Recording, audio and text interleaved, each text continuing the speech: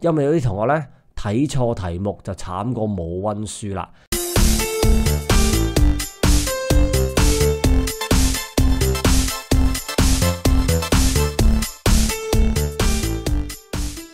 2022年第3條題目咧係有關於利用顯微鏡嘅。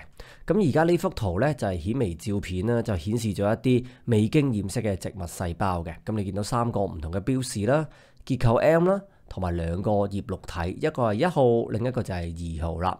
咁都係嗰句啦，有翻標示咧就做翻 labeling 啊嘛，唔係問你個名就問你個功能噶啦。而家 Part A 正就係叫你標示翻構造 M 係乜嘢啦。自不然啦，佢就係個植物細胞最外圍包住嘅部分，就係細胞壁啦。可想而知啦，呢個好習慣咧係幾咁重要咯噃，咁多位。然後去到 Part B 啦。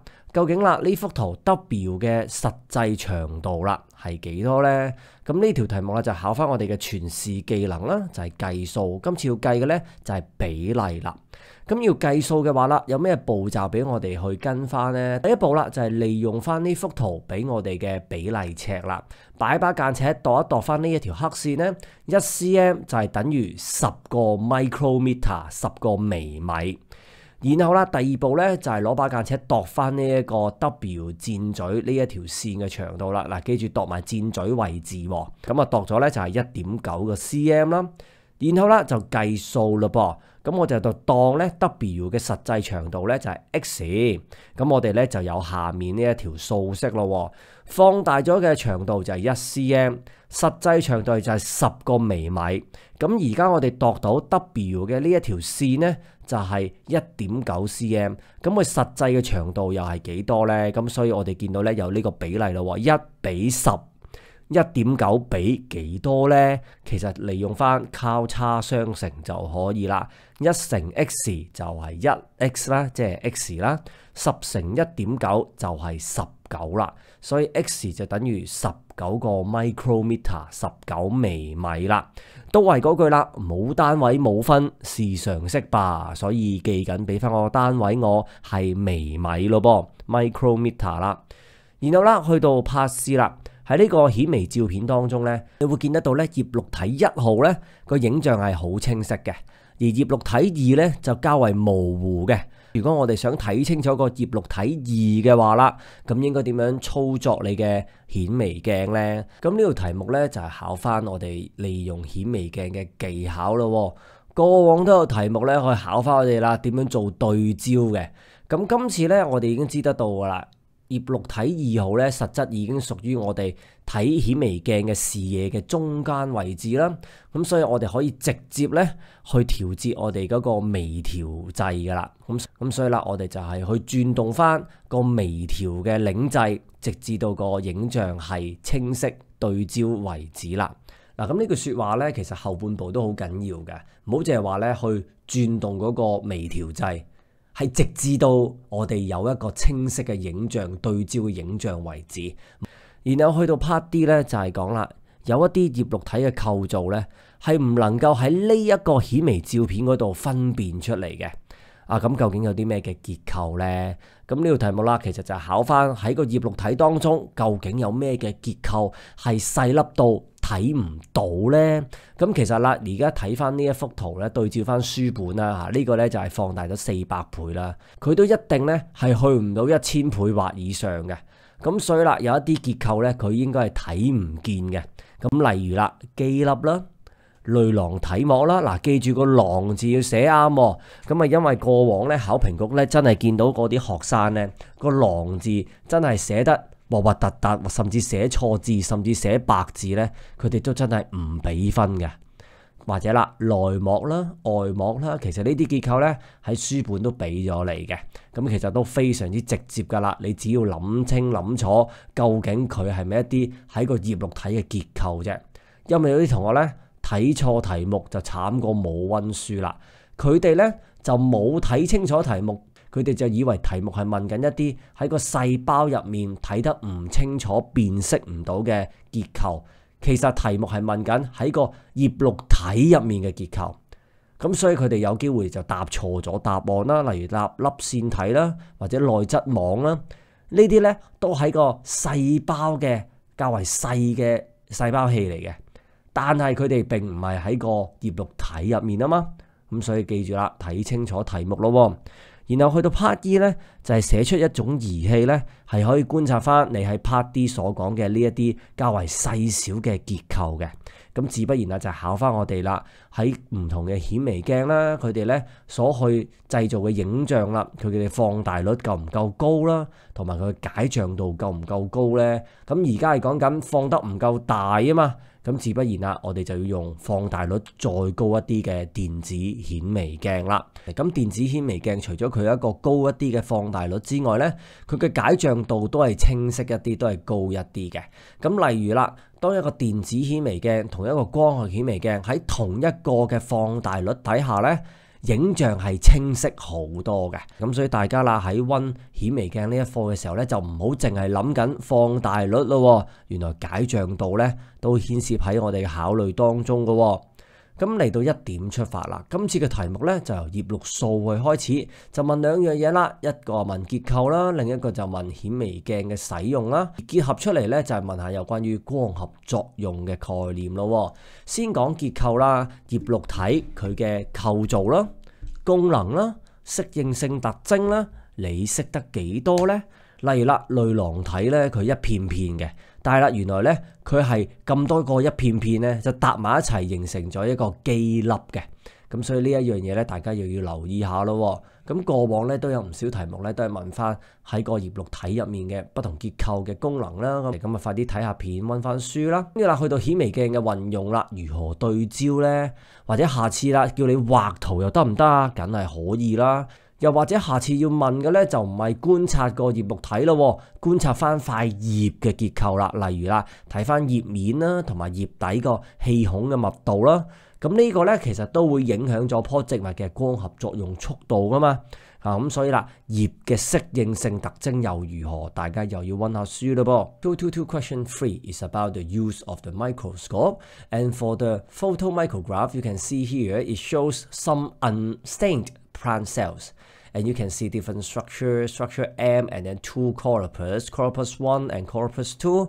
So remember that we have the good practice. Once we see the structure, give it the name first, because the question either asks you the name or the functions or the adaptive features of this structure. And for part A, you can see that it asks you to label the structure M. Structure M, it is the boundary, the structure surrounding all the chloroplasts inside. So it is the cell wall. So you see the importance of doing labeling for the diagram or the photo micrograph. And then for part B, what is the actual length of W shown in the photo micrograph? In this question, it checks us the skills for the calculation. And this time we need to calculate the ratio. So let's go through the calculation step by step. First step, you need to use the standard scale, and you use a ruler. 1 cm is equal to 10 micrometer. And then step 2, you need to use the ruler to measure the length W. So it is 1.9 cm, including these two arrows, remember. And then for step 3, for calculation, we let X be the actual length of W. And for step 4, we have the formula here, the equation. Magnify the length divided by the actual length. 1 cm is equal to 10 micrometer. And now we have 1.9 cm. So what will be the actual length? And then we use the cross method. 1 times x is equals to x. 10 times 1.9 is equal to 19. Therefore, the answer is 19 micrometers. So remember that no mark if no unit is given. And then for part C, chloroplast 1 appears sharp in this photo micrograph. However, chloroplast 2 appeared blurred. So to obtain a sharper image of the chloroplast 2, how should you operate the microscope? So this concept, it checks the skills of using the microscope. There were questions about using the microscope before. So for this part, the chloroplast 2 is already in the middle field of view. Therefore, we can directly tune the fine adjustment knob. Therefore, the answer is that we rotate the fine adjustment knob until the image is in focus. Now remember, for the second half of the answer, until the image is in focus is also important, not just rotate. Or when did you stop? Okay, until the image is in focus. And then for part D, some structures of the corpus cannot be distinguished in this photomicrograph. State one of these structures. So this question, it checks us the structures in the corpus. For example, the granum, thylakoid membrane, inner membrane, and outer membrane, because you can see the corpus and not see the inner structure of the corpus. One thing I would like to remind is that the common misunderstanding or mistake, because some students, they did not read the question carefully and misunderstood that the question is asking the structure cannot be distinguished in the photomicrograph in the plant cell generally. However, the question is asking about the structures of the chloroplast. Therefore, they gave some irrelevant answers such as mitochondria and endoplasmic reticulum. They are in the cells generally, but not in the chloroplast. So you can see this question is very straightforward. However, you need to read the question carefully. And then for part E, give one equipment that can be used to observe the structure stated in part D. And you need to recall various types of microscope which can produce images with higher magnification and higher resolution. And the answer is electron microscope. So apart from the higher magnification the electron microscope can produce, they can also produce an image with higher resolution. And the comparison is like this. On the left hand side, we have the photomicrograph produced by the light microscope. And on the right hand side, we have the image produced by the electron microscope. So under the same magnification, so you can see the electron microscope, they can produce the image with higher resolution. Therefore, when you are doing the revision about the microscope, don't just think about the magnification, but also consider the resolution as well. So let's talk about the curriculum mapping. This question, it starts from the chloroplast and it asks us about the structures and how can we use the microscope.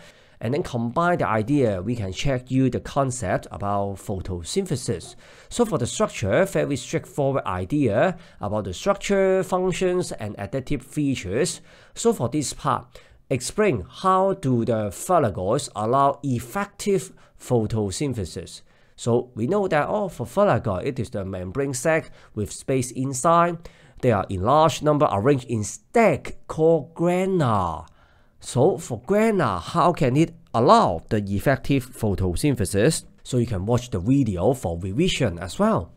And for the microscope, how can you focus the image? So before that, there were MC and long question about using microscope, no matter the steps or even the drawing. Maybe next time it gave you a higher magnification image of the chloroplast and then you need to draw the diagram of the chloroplast.